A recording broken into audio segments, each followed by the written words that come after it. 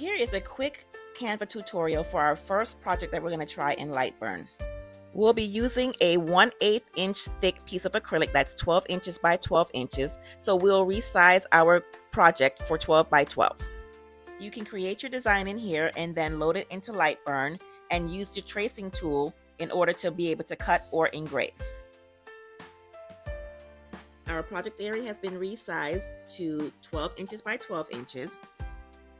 Now we'll select the circle and size it to the area and then center it.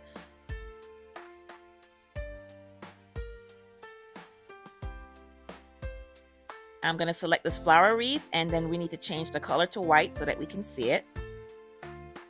And go ahead and size that into your circle and center that as well.